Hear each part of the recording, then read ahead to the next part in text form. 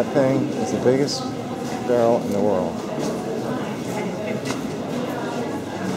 Largest wine barrel in the world. And I told you because of the wine harvest time. And behind us there's the biggest wine cask. And this wine cask is about 300 years old.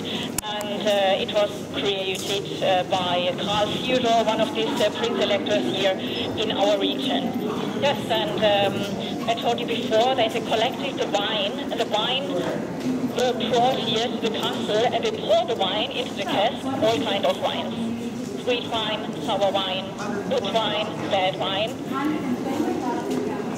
120,000 gallons. It was like that. And yes,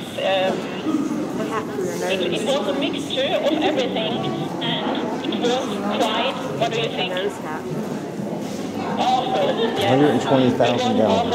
It was quite sour, it was like vinegar, and they mixed it with spices and herbs, and also with honey. So, it was a very, very important drink, because you can imagine that here at the court, 400 to 500 be experts on it, and they had to drink something. They didn't